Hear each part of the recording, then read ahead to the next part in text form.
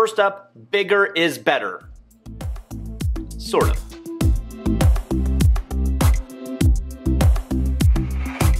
A big thanks to our sponsor, Coral Vault. If you haven't yet checked out their brand new website, head to coral-vault.com. They specialize in what you see is what you get, premium imported and aquacultured corals. And if you live in the Fort Worth, Texas area, check out their new retail location, www.coral-vault.com. Hey everybody, Matthew here from My First Fish Tank, working in collaboration with Marine Depot, and welcome to week 4 of the beginner how-to guide to saltwater aquariums and reef tanks. If you watched week 3, you'll remember that I bored myself into stopping the video and making it into a 2-part series, so this is part 2 of Tanks and Stands. If you miss weeks 1, 2, or 3, I'll put a link up here to the entire playlist, and I'll put the links to each video below the fold in the description. Links to the Marine Depot Tanks and Stand page, as well as the accompanying My First Fish Tank blog brought to you by my blogger Max, are also in the description below. Without further ado, let's get to it.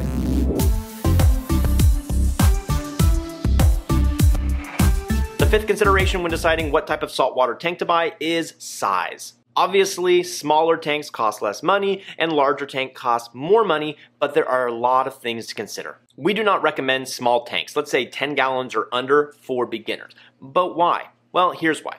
Beginners make mistakes, and a small mistake in a small amount of water can lead to wild and rapid water parameter shifts.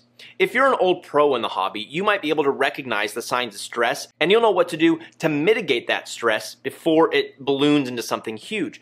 But if you're a beginner, you're not going to recognize the initial signs of stress because you don't have the experience, and by the time you recognize it, it may be too late and you may not know what to do. So with a larger system, let's say something like 20 gallons to 75 gallons, if a beginner keeps up on their water changes and water testing, they'll be able to recognize problems before they get blown out of proportion and take steps to save their tank. So if we had to sum up why bigger is better, because bigger tanks mean that problems are diluted in a larger amount of water, which gives the beginner more time to recognize problems and to come up with solutions. Okay, so if bigger is better, does that mean that a big tank, 120 to 240 gallon, is a good beginner tank? No. I would also say a very large tank is a bad beginner option. Why don't I typically recommend big tanks for beginners? Well, first of all, big tanks are very, very pricey. We're talking thousands of dollars, so that's often not in the budget realm of most beginners. When something goes wrong in a big tank, and trust me, it will go wrong in a big tank, it can be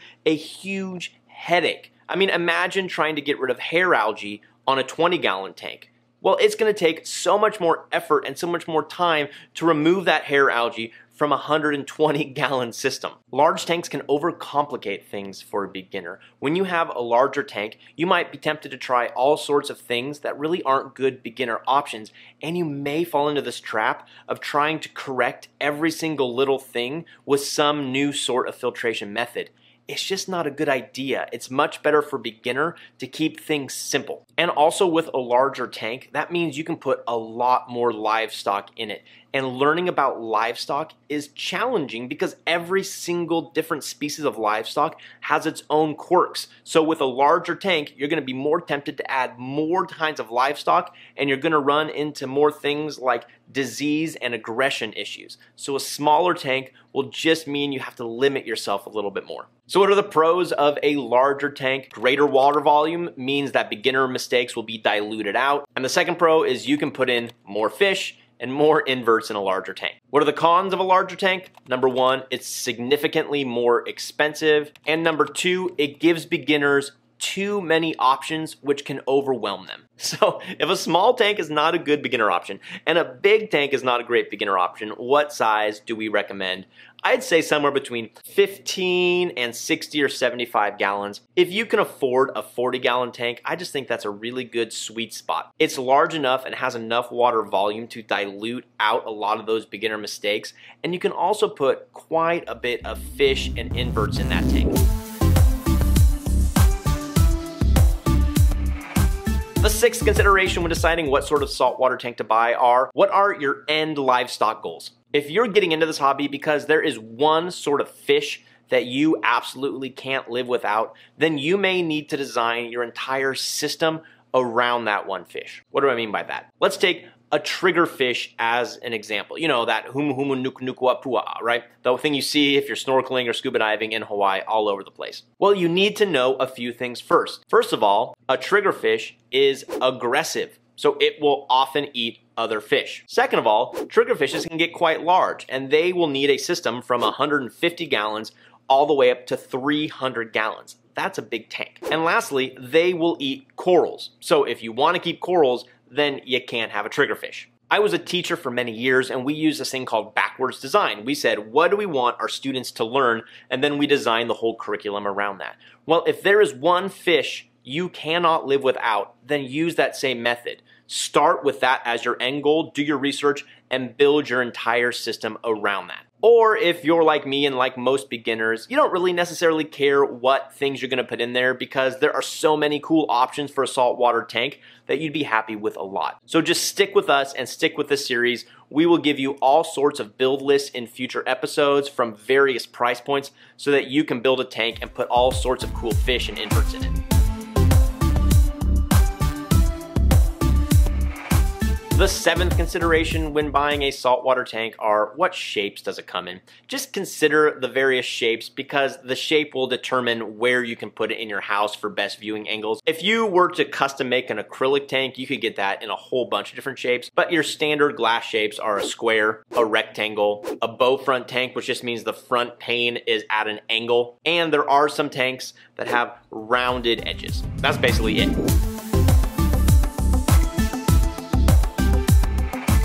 The eighth and final consideration is what style is the tank. Saltwater aquarium hobbyists use all sorts of jargon when describing different shapes and sizes of tanks. So let's talk about them real quick so you have an understanding of what we're talking about. The first up is a rim tank. This could be either a standard plastic rim, that black rim you see around Petco or PetSmart tanks, but it could also be a Eurobrace tank, which takes pieces of glass and silicones them to the inside of the tank to give it more strength. The second is a rimless tank. This is exactly the opposite. It is a tank without a rim that is only held together by its silicone seams, and it gives a very clean, infinite, modern look to your tank. This is definitely the most popular type of tank out there today. The third style is a cube. A cube tank is basically a square or very, very close to a square, and it's almost always a rimless tank. The fourth is a peninsula tank. These are long, rectangular shape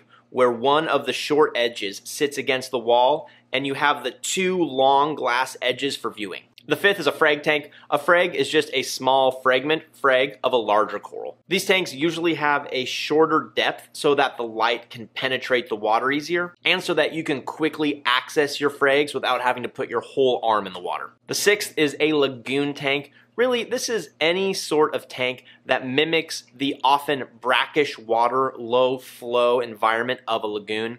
These tanks typically are shorter and have a wider footprint and are a perfect place for planting mangroves. The seventh style of tank is a drop-off tank. A drop-off tank is any tank that has two separate levels, and its goal is to mimic the edge of a coral reef where it drops off into the abyss. And the eighth and final style of tank that you hear people talk about all the time is a breeder tank, most commonly a 40-gallon breeder tank. This is just a standard rectangular shape, 36 inches by 18 inches by 16 inches. You can find them in 30-gallon sizes, but I have almost only heard people exclusively talk about a 40-gallon breeder tank, and I don't know if you can see it, but my quarantine tank slash frag tank is actually a 40-gallon breeder tank. Okay, that was a lot of information about tanks, and we're finally on to the second part of this video, which will be very, very short. Do I need a stand? And if so, what sort of stand should I buy? The answer to the first part, do I need a stand? Maybe, but maybe not. If you have a larger tank, let's say above 20 gallons, you'll probably need a stand.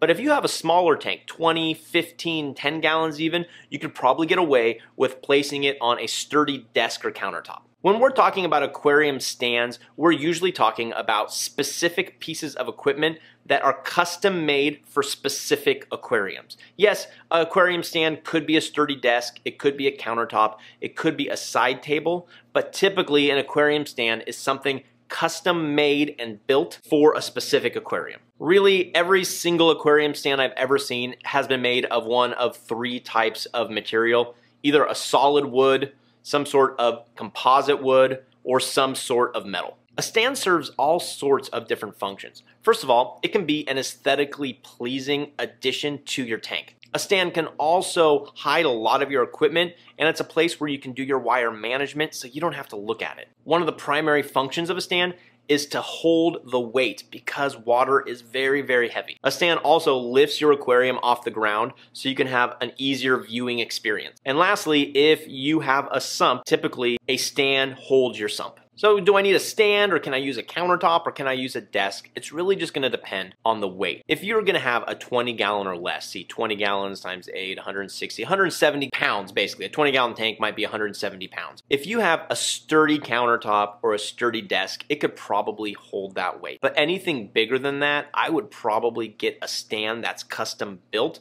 just so you know that it can evenly distribute all of that weight. And can you build your own stand? I would say of course you can, but do it at your own risk. If you don't know what you're doing, you could make it incorrectly, the stand could fail, or you could make it with some inconsistencies in the top of the stand, which could lead to cracks and a catastrophic tank failure.